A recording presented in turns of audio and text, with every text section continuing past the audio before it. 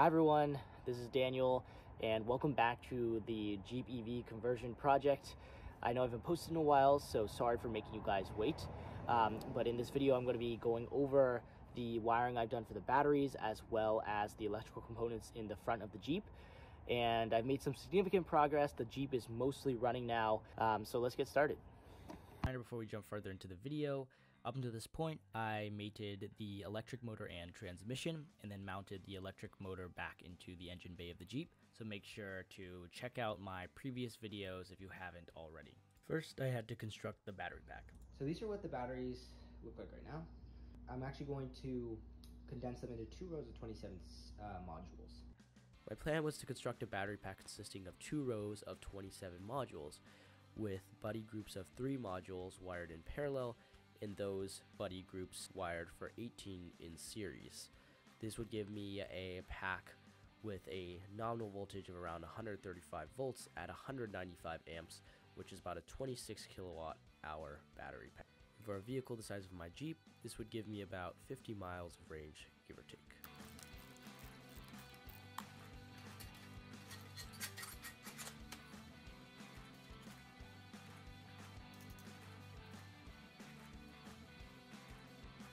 Once I constructed the 2 rows of modules, I mounted them in the trunk of the Jeep.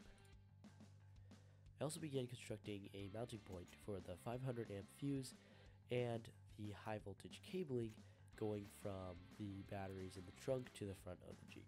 You can see I've drilled a hole, the floor of the car, run the cables down through this hole. I decided to run the high voltage positive and negative cables going from the batteries in the trunk to the front of the Jeep under the car.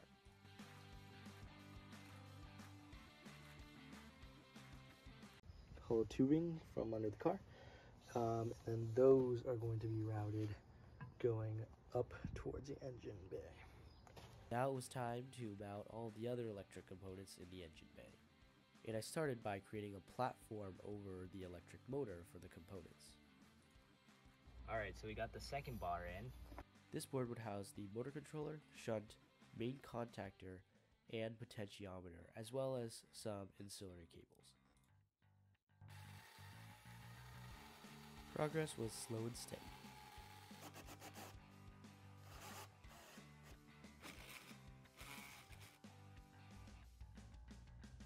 Holes are drilled. Okay, got some of the electric components mounted to this little platform here that's going to be going into the engine bay of the Jeep. So we have the motor controller here, potentiometer, shunt, and contactor are here, and then some holes for all of the cabling to come up into this platform. After a bit of fabrication, it was time to mount the platform into the engine bay. So this is what the engine bay looks like right now.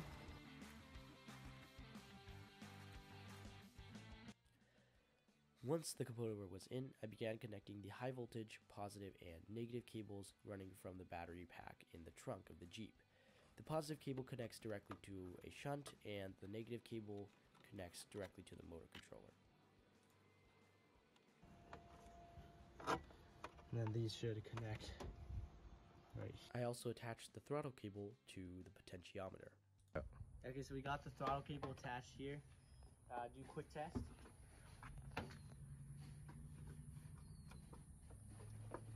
Alright, seems to work with the gas pedal. Cool. Then I mounted the DC to DC converter right next to the 12-volt battery. It converts high voltage direct current, such as the 135 volts coming from my battery pack, to 12 volts so that it can charge my car battery. After a bit of time, I got most of the wiring done in the engine bay. The positive line from the battery pack passes first through a shunt, then the main contactor. The contactor only allows power through to the motor controller if the 12-volt key ignition is turned on. This is how the car starts. Both positive and negative lines are connected to the motor controller, which sends power to the electric motor below if it receives a signal from the potentiometer. The potentiometer is triggered by the throttle cable or the gas pedal. You might also notice that there is cabling going directly from the main contactor to the DC to DC converter.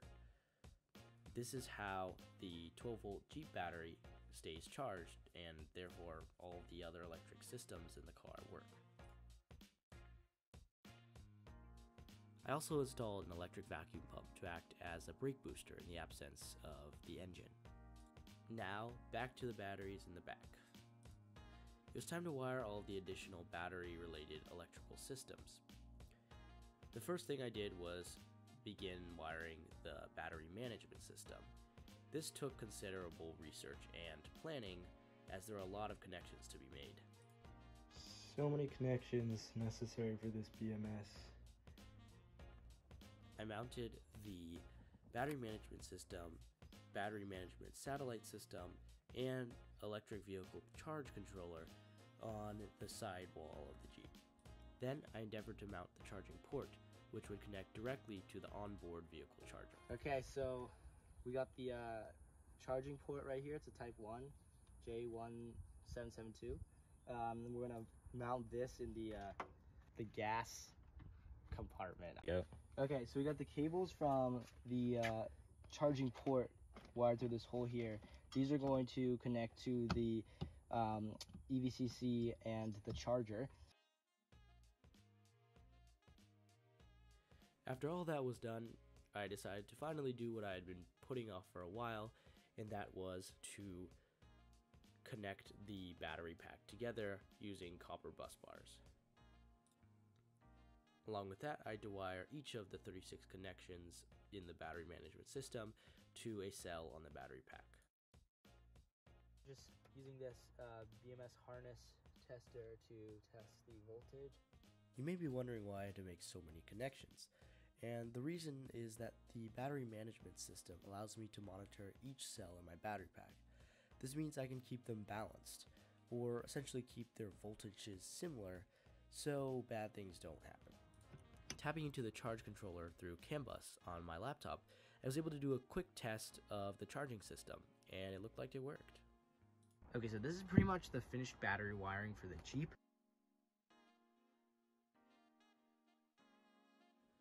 Power flows in from the charge port to the onboard vehicle charger, and then this onboard vehicle charger converts that power to the correct voltage for the battery pack.